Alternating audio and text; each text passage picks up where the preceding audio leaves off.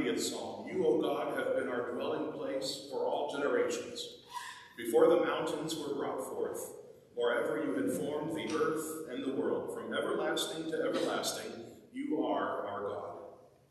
Jesus said, I am the resurrection and the life. Those who believe in me, even though they die, will live, and everyone who lives and believes in me will never die. Will you pray with me? Eternal God, before whom the generations rise and pass away, even in the presence of death, our first words to you are in praise for your unnumbered mercies. God of grace and glory, we remember before you this day our sister Margit. We thank you for giving her to us, to this family, to these friends, to know and to love as a companion on our earthly pilgrimage. In your boundless compassion, Lord, console those who mourn. Give us faith to see in death the gate of eternal life, so that in quiet confidence we may continue our course here on earth, until by your call we are reunited with those who have gone before. Through Jesus Christ our Lord. Amen. We're gathered here today to hear God's words of hope as we commemorate with thanksgiving the life of Ruth Margit Lange. Ruth Margit is in the church. She's been known as Margit.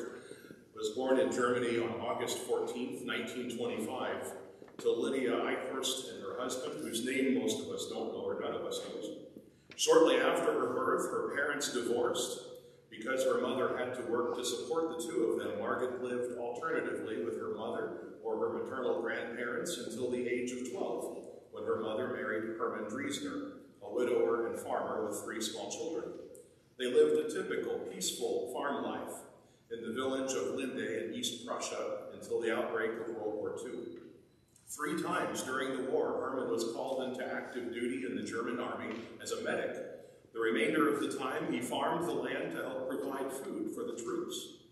As the war was coming to an end, the entire family, along with millions of other refugees, had to flee for their lives from Russian invaders, traveling in midwinter, sub-freezing conditions along the snow-covered trails, crossing frozen rivers and streams, and taking with them only the barest of necessities.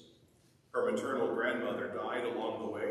Somehow, through the grace of God, Margit, her parents, and her 7 siblings all survived the trek, finally settling in Neuburg, East Frisia, where they farmed for several years before moving to Middel's Oosterhoek. Am I even close on this, Linda? Okay. Where they made a living from a small rental farm. Margit was 19 when the war ended in 1945. She had hopes of a life like any other 19-year-old girl, marriage, perhaps children. But because of the war, there were just no marriageable-aged young men left alive to court her. Finally, in 1951, she threw caution to the winds and accepted an offer to be an au pair for a Canadian couple under a program sponsored by the Canadian government, which agreed to pay her passage by ship if she would stay and work for the couple for 2 years. Once in Canada, and after completing her required work obligation, she met and married a fellow German refugee named Harry Lange.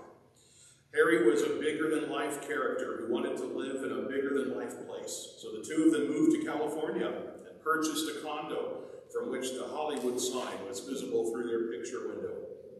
To help make ends meet, Margit went to the nearest Wells Fargo bank and offered her services as a teller. Although she didn't have the proper credentials for the job, the manager wisely hired her anyway.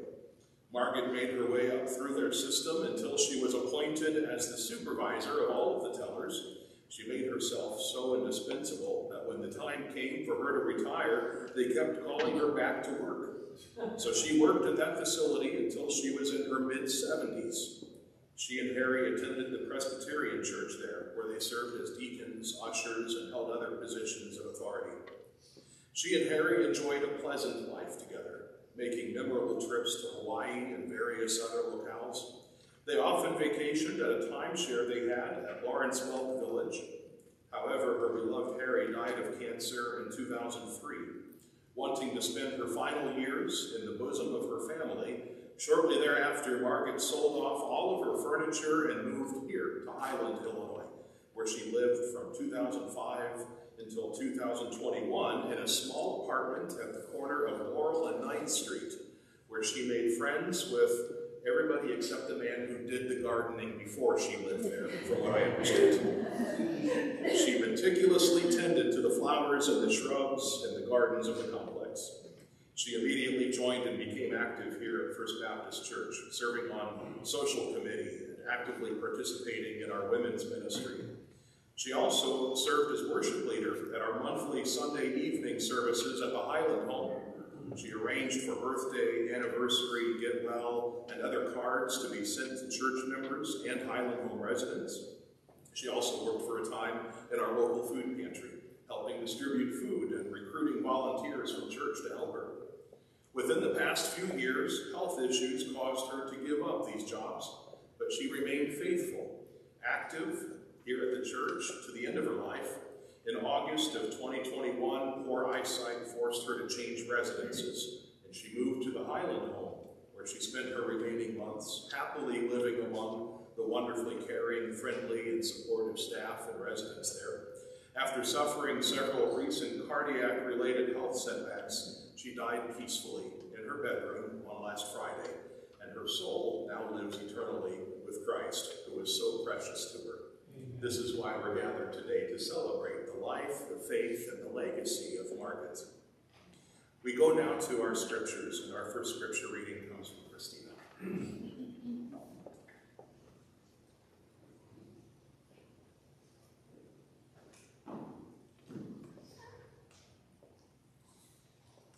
As we all know, Margit would not allow a special occasion to pass without sending a card. But she also included always a Bible verse inside to help make the card more special. And I kept many of the ones that she sent to me, and she also kept many of the ones that were sent to her from various family members and friends. And so the reason I'm mentioning that is because my cousin Rosalie cannot be here, but a card was discovered from her that Aunt Margit held on to that she sent to her, and the message from my cousin says, "Dear Aunt Margit, I hope this note finds you doing well. Just like flowers, you have always brightened up a room and brought the joy of laughter to those around you. Love you very much, Rosalie." And inside the card is the Bible verse that I was asked to read, so nice juxtaposition there. The verse comes from Psalm 19, it's verse 1 through 4. The heavens declare the glory of God. The skies proclaim the work of his hands. Day after day, they pour forth speech. Night after night, they reveal knowledge. They have no speech. They have used no words. No sound is heard from them. Yet their voice goes out into all the earth, and their words to the ends of the world.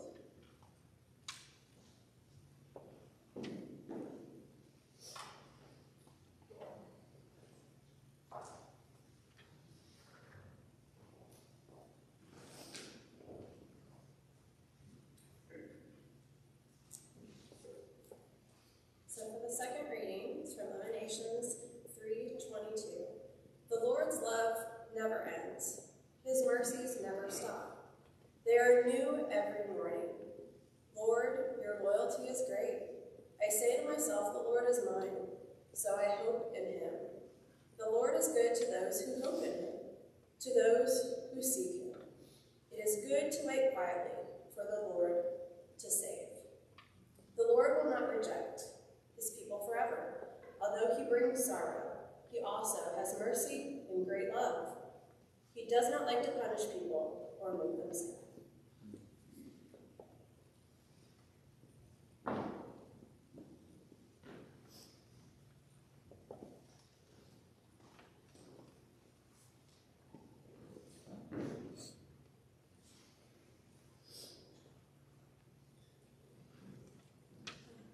This reading is from the book of Jeremiah, chapter 29, verses 11 through 14.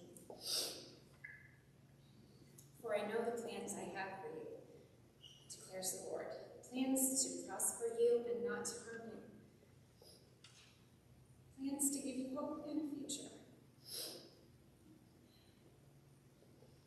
Then you will call upon me and come and pray to me, and I will listen to you. You will seek me and find me when you seek me with all your heart.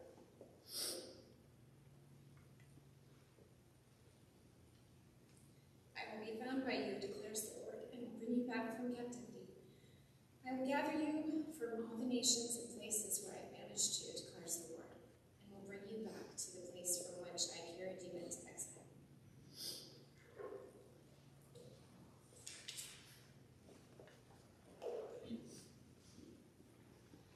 Now, if you would stand as you're comfortably able, we'll sing together, Our Mighty Fortress is Our God.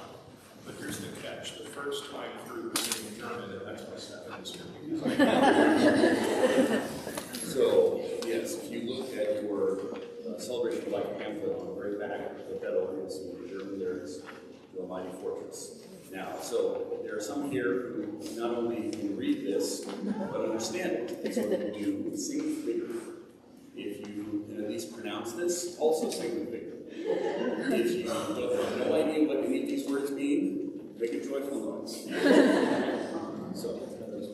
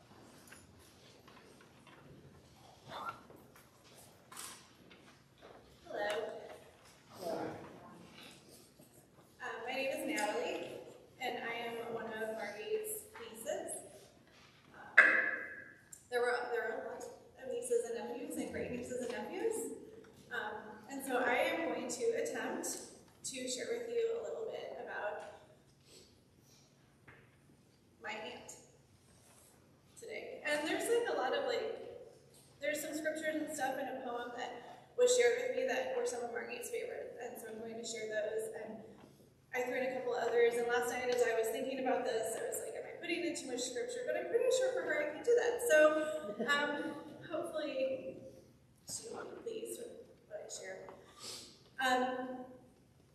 So my very first memory of my aunt, because she, lived in California, so we only saw her once a year for my childhood, and I think my first memory, I was probably 8 or 9, and it was around Mother's Day, because she was here, and everyone was over at Oma's house, and I walked out on the porch from whatever nonsense I was up to, and threw myself in the chair, and I remember her scolding me, because that was not very ladylike. I had not sat down very properly. I was throwing myself about, and probably had one leg thrown over an arm, and I remember being like, I did not say these words out of my mouth, but looking at her and being like, who are you to tell me what to do? You're not Mama. And I think I always thought about that often, because fortunately I got to learn who she was. But I was stubborn, I don't know where I got that from. I want to share with you kind of a compilation of scriptures that Margit had as some that were her favorite. Don't be impatient, take heart, don't quit. Wait for the Lord and he will come and save you. Be brave, stout-hearted, and courageous. I'll say it again, wait, and God will help you. So take a new grip with your tired hands, stand firm on your shaky legs, and mark out a straight, smooth path for your feet. In quietness and confidence is your strength. Blessed are all those who wait for the Lord to help them. This is compiled from passages Psalms 27:14, Hebrews 12:12, and Isaiah 30:15 and 18. So let me share with you just a little bit about who I feel like Margit was. She was a daughter. She was a daughter of an amazing woman who certainly set the standard for us all. And I think that some lessons that Margit learned from being a daughter to that woman was that God has a plan for your life, and that not to be afraid of the circumstances that you were put within. And because that was modeled to her from a very young age, to pursue the path that was put before her. She was a sister. She was a big sister to 9 younger brothers and sisters. I was the youngest in my family, so I'm partial to the baby. But she was able to have a relationship with each of them that was special and unique.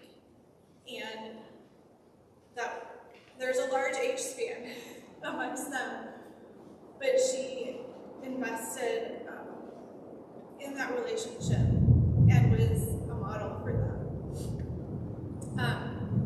I was thinking back a lot this week on her, just looking at pictures and just thinking about her life as a teenager.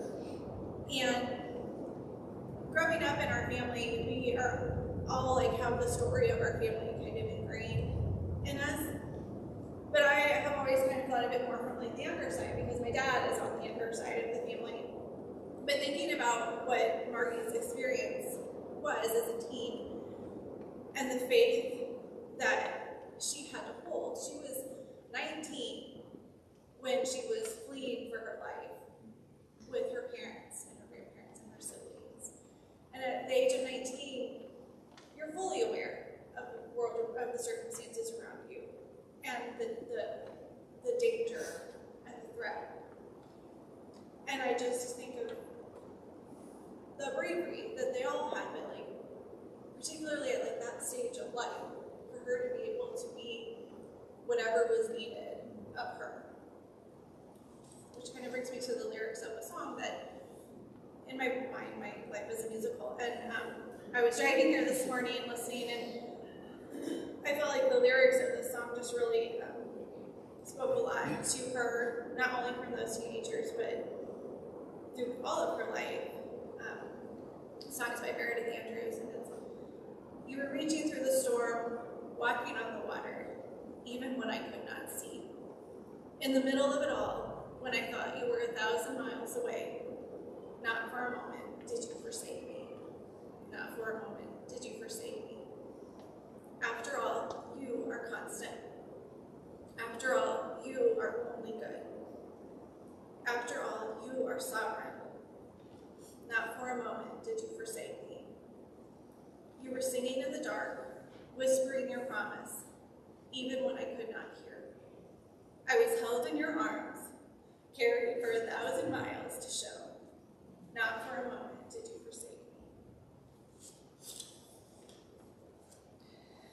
Margit was also a realist. She was a wonderful combination of a realist, an adventurer, and a wife. She survived the flight and realized that to have a future, she had to be brave and she had to leave her family and where she was so that she could pursue what she was to be. And she moved across an ocean, and I think now, like, we don't always think about that. Like, that's a big deal now, but, like, we don't always think about how big of a deal it was at that time to leave everyone and everything that you know and go and just in the hope and in the faith that God would have what you needed. And he did have what she needed. She met Harry, who was also an adventurer, and then they moved across the continent again, where they pursued life. They were always faithful. They invested in their community and in their church and in the people around them, being a bright light. And they had adventures together, and they lived every day that they were given. And then she was brave again after Harry passed. And so she was, I had math in my head. It was like not quite 20 years. So 17 years ago, yeah. 17 years ago. She sold all of her stuff. Not all of it, but most of it. And moved across country again. I mean, this time she knew she was coming to family. But again, picking up, moving, pursuing the next step, and knowing that God would be with her and guiding her and helping her to find her space here. And she found it. She was an aunt. I hadn't really thought until this week when I was talking to one of my aunts about the timing. And so Margit moved back here about the same time that my family, my husband and children and I moved back here. And when I looked back at pictures this week of just all of the things that she was at, all of the places that she was, and, you know, hooligan birthday parties for my kids, where, like, there's kids running around and being loud and toys everywhere, and she's there with us. And she went on cruises, and she went on trips to see family, and she went on trips to see anything, and she just continued to live each day and know that there was something in each day that God had for her and that she could do.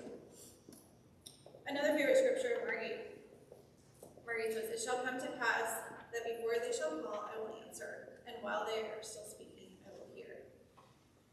Which is from Isaiah 64:24.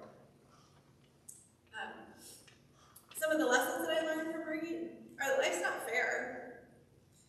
It isn't for anybody. Nobody gets the easy card. But it's a whole lot better if you accept it and you move forward. And you don't get stuck in it. Because you can live forever feeling sorry for yourself. See the gifts that you're given. Look around you and see the blessings that you have and use those for others. Truly be where you are. When I think about her life, I feel like she was present in every circumstance that she was put in. She wasn't always looking for the next thing or like how to move on from where she was. She was where she was, and she fully embraced it. And I think that that's something that's hard to do. It's hard to do for me sometimes, but it's such a wonderful way to live.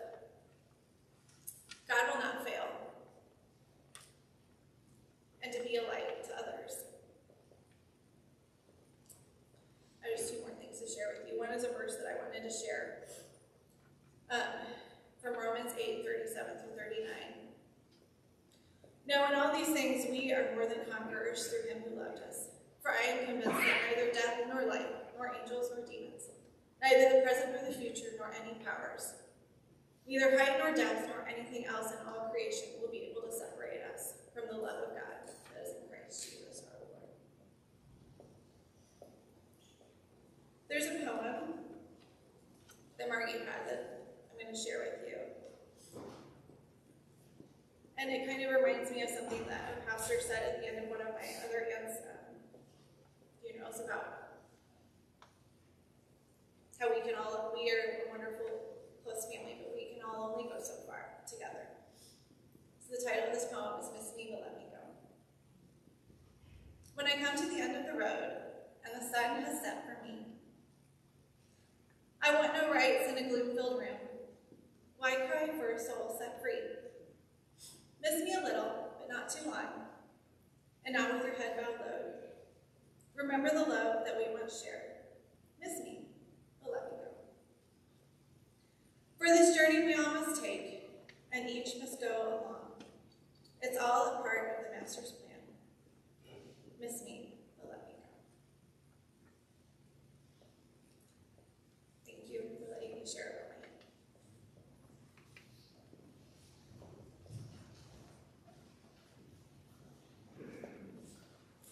You can remain seated. We'll sing together hymn number 4, How Great Thou Art, verses 1, 3, and 4.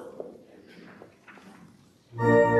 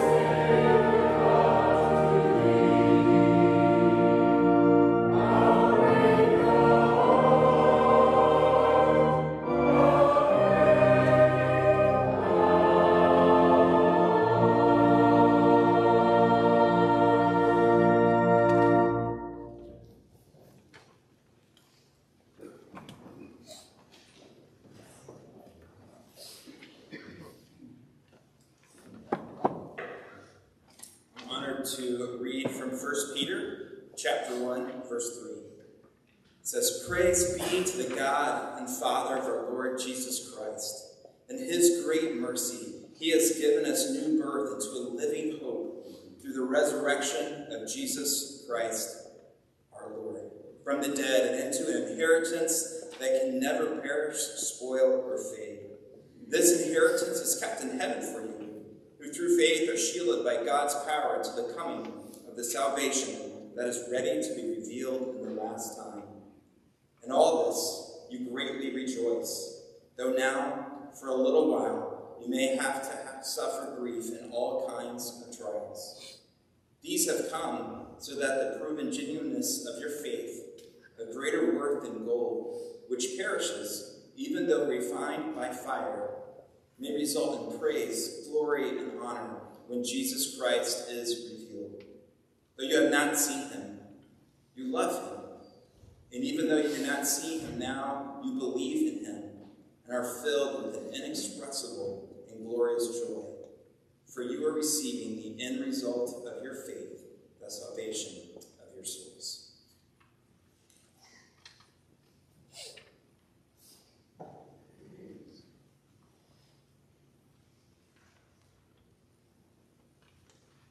In a moment I'll offer a prayer, but I was told that if I wanted to say a couple words that I was allowed to do that at this time. So for me, Aunt Margit, when I think about her, the person that comes to mind in Scripture is Anna, found in the New Testament. She was at the temple when Jesus was brought for presentation. We're told in the passage that Anna was a woman who was well advanced in years, which means she was very old. And she had been a widow for many years, but she had dedicated herself to the service of the Lord.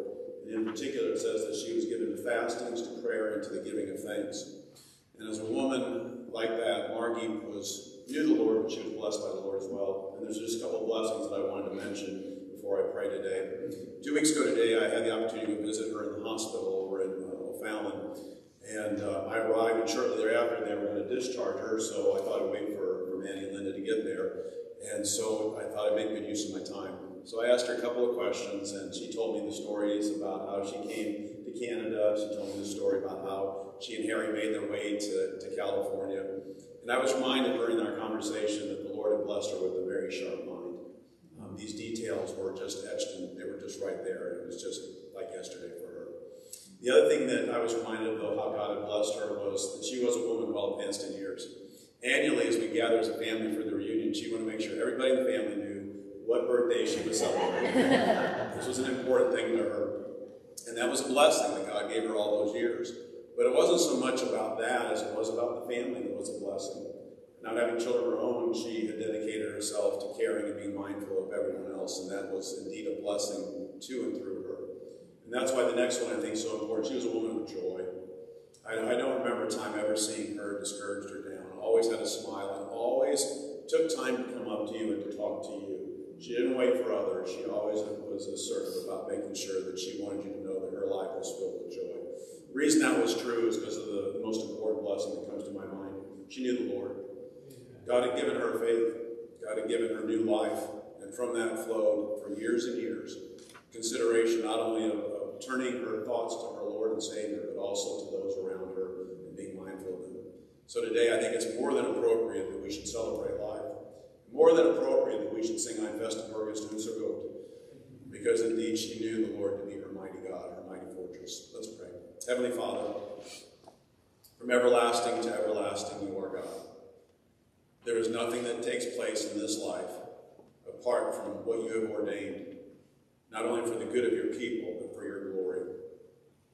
You are pleased to take my aunt and form and fashion her within the womb so many years ago to be a particular, a special individual. Most importantly, Lord, you called her to yourself that she might be one of your children and give a life here on this earth, one that was filled with delight and happiness, but more importantly, filled with joy and with purpose, and one that was filled with being mindful of others.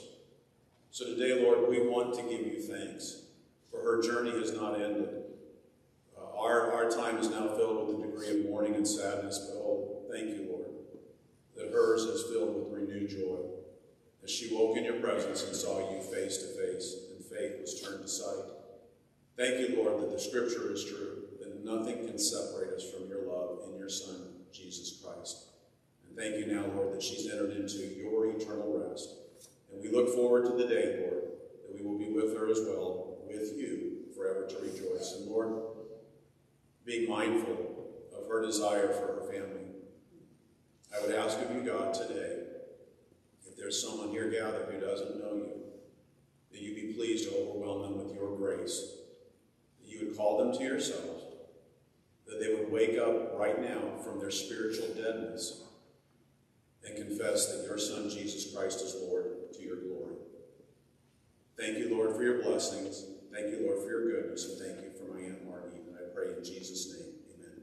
Amen.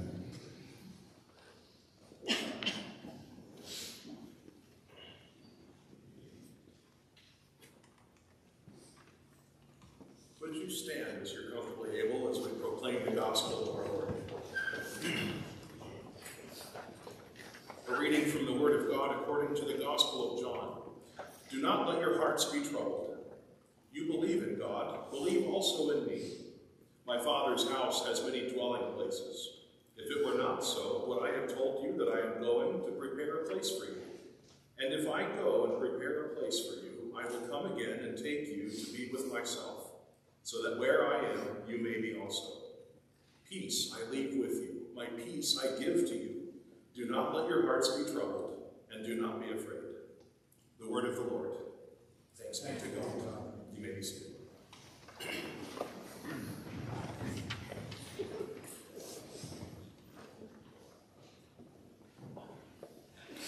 As we gather to celebrate the life of Margit, we are joined in celebration today by all of the saints of the church, the angels of heaven. We've heard the word of the Lord spoken.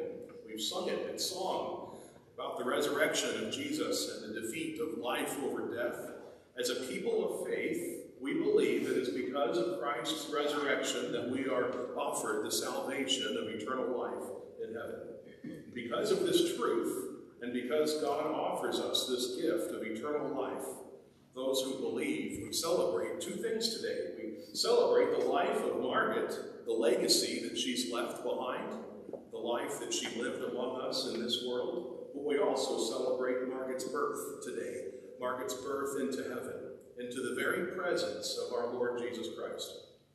Salvation is not something that can be earned by doing good works or by living a good enough life. Truthfully, we will never be able to satisfy God's standards, no matter how much we try, no matter how exceptional or religious our conduct. Jesus taught his followers the only way to receive God's salvation is to receive it as a gift, realizing that we are all sinners, realizing that it is only by God's grace that we are offered the opportunity to believe in him. And then we illustrate this belief by submitting our lives to the teachings of Jesus. The joy and the happiness that we all saw in Margit was not because of a desire to earn God's favor. I think her genuine cheerfulness and that smile that we've all seen, that optimism in the face of adversity, I think all of that was rooted in genuine thanksgiving. Thanksgiving to God for the gift of salvation offered through Jesus. Margit was eternally thankful for the grace and the blessings of God, and she lived her life in such a way to make sure everybody knew that. 3 weeks ago at our last Wednesday evening Bible study together, I asked if anyone would be willing to offer a closing prayer at the end of the evening. And before anyone else could volunteer, Margit just started praying. I wish I could remember the exact phrasing of her prayer, especially if I had known it would be the last time I'd hear her pray. But it was something to the effect of, Lord, thank you for the gift of this day, and if you should call me home to be with you tonight, I'll thank you for that gift too. I think generally there are two types of people in the world. There are those who live their lives to satisfy their own desires, their own ambitions, and then there are those who do dedicate and devote their lives to satisfying the desires and the ambitions of God. And the latter, those who devote their lives to God, to his purpose, they are remembered in the Protestant tradition as the saints of the church. I don't think I have to tell you which of those describes Margit. Scripture teaches us to be the light of the world, to be the salt of the earth, demonstrating divine love all around us so that everyone may know the peace that we have found in Christ. And as far as I can tell, this is how Margit lived her life. Many of us have received those handwritten notes and cards from Margit. I don't know if she ever realized how meaningful those cards really were to each of us who received them. And I get a sense that Margit was not the type to haphazardly just jot down some words and put it in an envelope. I think she deliberately and thoughtfully chose her words every time she wrote a card. Even for those who may not have had the privilege of receiving one of Margit's cards, I doubt there's a person here today who doesn't know Margit's gentle and welcoming smile, a smile that exuded warmth and respectful compassion. I think Margit probably smiled maybe even when she didn't feel like smiling, because she knew that she was to live as the light of the world, the salt of the earth, bringing God's joy to those around her. As we remember Margit, I'm reminded of the old saying, when life gives you lemons, make lemonade. God knows Margit endured more than lemons, more than her fair share of lemons. But because of Margit's steadfast desire to spread God's joy and cheer, because I know Margit believed deeply in her soul that Christ was with her, I don't think Margit just made lemonade when she got lemons. When life gave Margit lemons, she made lemon pie, lemon bars, lemon sauce, lemon muffins, lemon pudding, lemonade, and then she would invite others to come share in these joys, because this was her personality, at least as I experienced it in the church. Margit was the type that always looked for the good in everything. She didn't just survive her hardships, she thrived. She thrived because she was led by her faith. God reminds us through the word in Ecclesiastes that for everything there is a season, a time for everything, every matter under the heavens. There's a time to be born, a time to die. Unfortunately for us, God's timing is rarely in line with our own timing. We will always wish for one more opportunity to hold Margit's hand or to see her smile. We will always wish for one more handwritten note. There will always be feelings of sadness because we weren't ready to let go of Margit. In these times of sadness and grief, we find comfort in prayer and in Scripture. We find comfort sharing stories together as family and friends.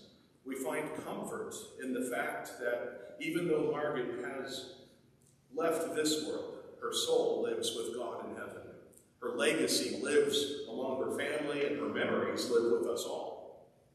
In the gospel lesson I read a moment ago from John, Jesus was preparing his disciples for his own departure, and in his farewell discourse, he left them with a promise that endures through the generations.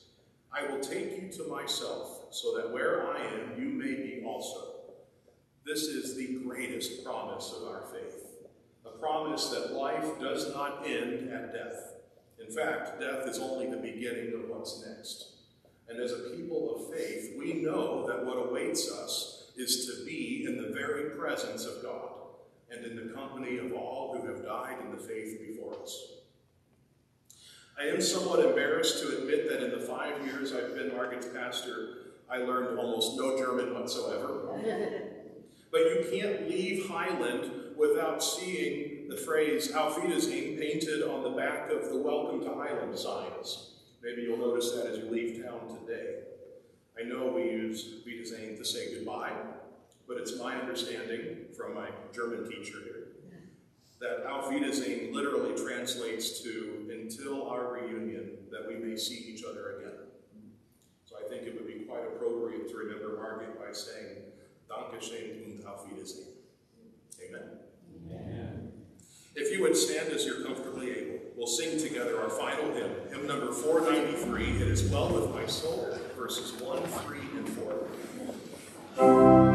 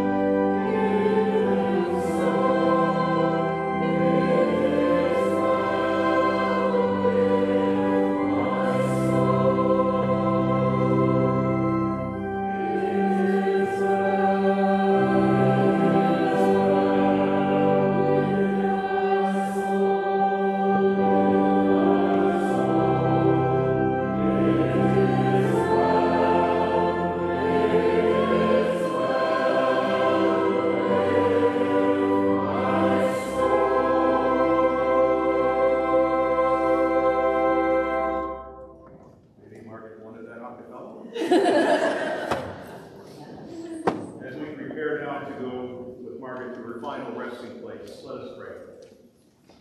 Eternal God, let your mercy rest upon us as we with grateful affection remember our sister Margaret, who has departed this life. We thank you for her days upon the earth and the joy she brought to so many. Comfort us in our sorrows at the death of our sister. Let our faith be our consolation and life our eternal hope. Lord Jesus Christ, we commend to you our sister Margaret, who was reborn by the water and the Spirit in holy baptism. Grant that her death may recall to all of us your victory over death, and be for us an occasion to renew our trust and our faith. Give us, we pray, the faith to follow you where you have led the way. All of these things we pray in your name. Amen. Go in peace, and may the blessings of God the Creator, Christ the Redeemer, and the Holy Spirit become